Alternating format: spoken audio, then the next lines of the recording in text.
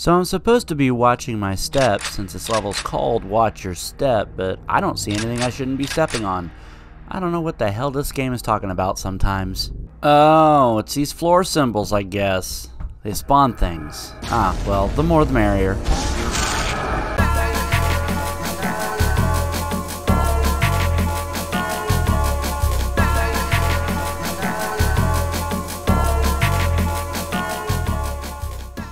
Welcome to Watch Your Step, which is basically an arena level. You know, for fans of Serious Sam. Here's an ugly-ass pain elemental again. Goddamn ugly bastard. Sick of his shit. In vanilla, there's a bird cage here that you're supposed to shoot to open the secret behind this teleporter. But here, I'm not exactly sure what you're supposed to shoot. I guess the door across the hall? Whatever, it opened up and there's two switches in here, oddly. Don't know what those are for. You know, it's really odd when you play a game for a good portion of your life and you have locations and things down pat, and then a source port comes out and just flips everything on its ear. I gotta do the same thing over here, though I'd probably be having a better time with it if this fucking lost soul would bugger off. This teleporter isn't usually here either. Oh, it takes me back to the arena. By the way, this main area looks mighty different. In vanilla, there's a big stone structure in the middle.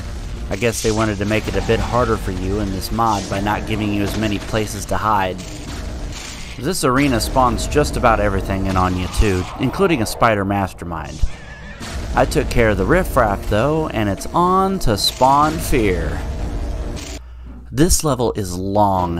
I mean long. I actually think this might be my least favorite level in the entire game, just because it's so long and there's so much backtracking. Open a door, kill a thing. Open a door, kill a thing. Open a door, kill a thing. It gets pretty repetitive. You're supposed to step on this platform and be raised up to shoot a switch, but I have mouse aim, so I don't even need to do that. Ouch! Wait, let me make sure. Yeah, ouch. Hey, what the hell? You son of a bitch, Revenant. I got the red key, now I gotta backtrack again. The only reason I even care about this level at all is because it has the entrance to the coolest secret level in the entire game, and my favorite level as well. Gotta wade through some crap to get to the gold, I guess. Well, this area sucks a fat one. Just a lot of enemies and traps and puzzle solving. For instance, this entire section here, you hit a switch, you get to the lift, you hit another switch, get to a lift, you hit another switch, punching myself in the testicles, explode a pain elemental, moving on. This part is particularly shitty because you actually have to walk on the lava to get the yellow key, and if you miss, like I did, you'll have to walk all the way back around, walking through lava again. It's stupid and there's no reason for it. Anyway, I'm finally to the point where I can get to the secret level. Let's kill some revenants first.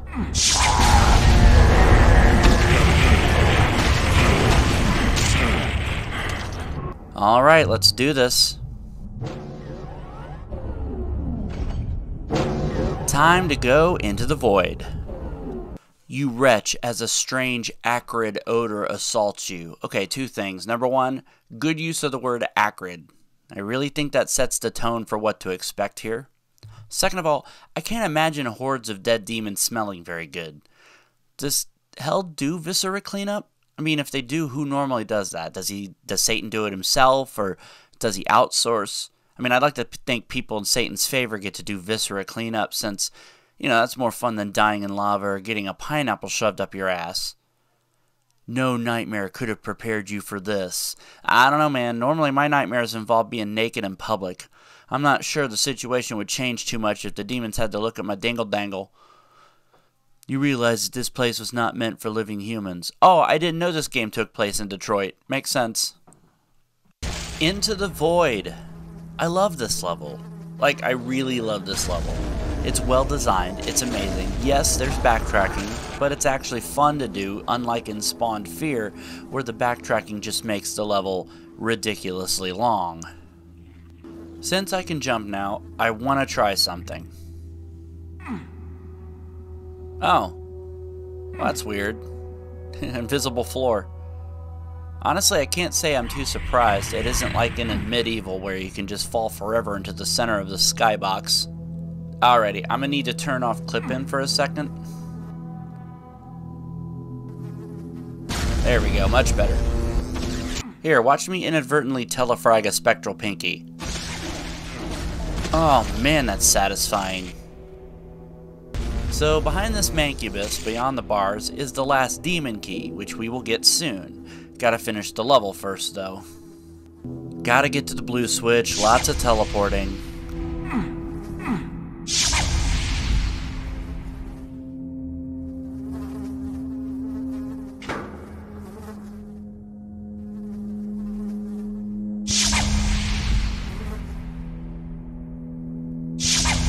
Okay, the backtracking is a little annoying, but the cool level design makes up for it. So, in the vanilla game, I would hit this switch, I would walk out onto the walkway, and there would be an earthquake that I would go investigate. It took me an embarrassingly long time to figure out that's not what I need to do here. I actually had to look up a video just to discover that there was a switch in a faraway wall by the exit. You shoot it, and then the sequence to start the demon key grab begins. Whatever it is, it doesn't belong in this world. No, it does though. This is a demon key. It's meant to be in hell. It doesn't belong in the mortal plane. Oh great, apparently grabbing that demon key spawns some pain elementals. I'm about over these guys, to be honest. Whee! The Spiral. This is a pretty short level actually. You can probably beat this in about 20 seconds if you know exactly what you're doing. Normally, I would have done that, but something possessed me to actually go around killing everything in this level, and I'm not exactly sure why. Oh well, it's not important. Next up is Breakdown. If I didn't have 32,000 health, I probably would have a breakdown, but I think we'll be alright. This might actually be the creepiest level in the game. I mean, just listen to the soundtrack.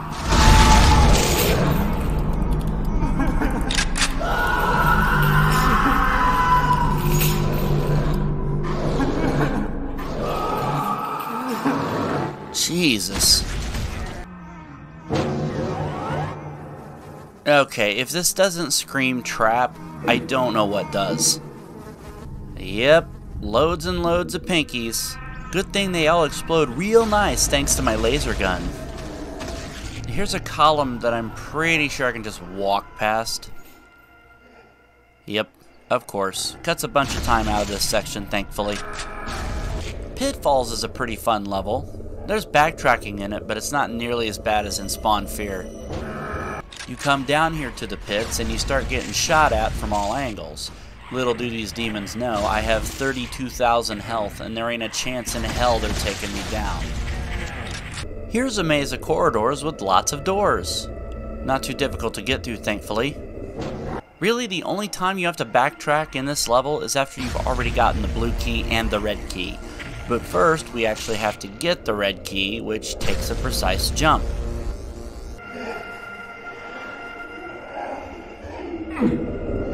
Wow, we actually made it. What a shock.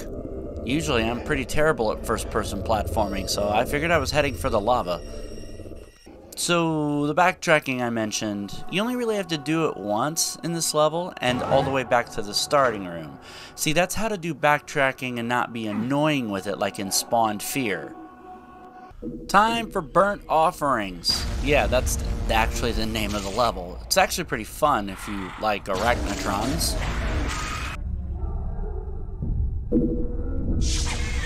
See what I mean? Son of a bitch! This room is different. Huh. No opening pits with Hell Knights in them? I guess this game is taking it easy on me here in the later levels. Surely something will happen in this big room once I get the blue key. Alright, never mind. This trap can suck it. It's a rocket launcher in vanilla, but they made it an item you really have to collect here in order to set off the trap and open the door. Also, More arachnotrons. Ooh, pretty lighting effects.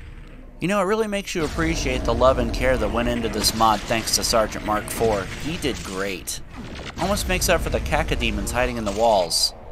That's not a Sergeant Mark IV thing, that was in vanilla as well. Alrighty, let's see how this bit has changed from vanilla.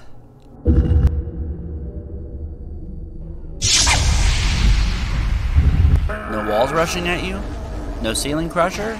Only 4 Hell Knights? Aw, Brutal Doom, you shouldn't have. Sweet! Now I'm ready to kill about 4 more arachnotrons and a couple of revenants.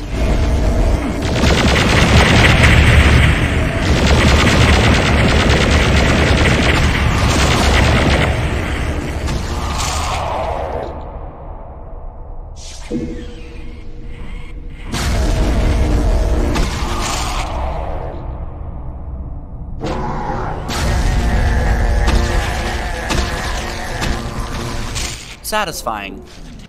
Next is Unholy Temple, and in vanilla this is the absolute worst level because it features a switch hunt with switches gated behind key switch combinations. It's a really fucking complicated and unnecessary, and thank fuck this port cuts that shit out. No, thankfully now, once you have all 3 keys, you can just go press the 3 switches and all the necessary gated switches will be available. No confusing combinations, no bullshit. Well, some bullshit, because you still have to go to each of the locations and hit the switches, but you can certainly route the level better. Why is this floor damaging me? I mean, I know in vanilla it's lava, but this is clearly not lava. The fuck? On to no escape. A bold-faced lie, because there is an escape, killing a cyber demon. Or multiple cyber demons on higher difficulties. Let's kill a cyber demon, guys.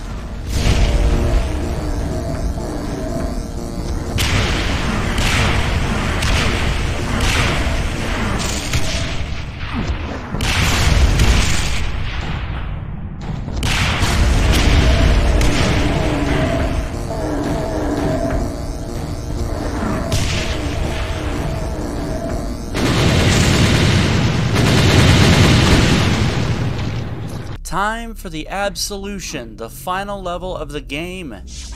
I can't believe we've made it this far. Well, guess what, kiddos? It's time for one last music montage. Enjoy the carnage.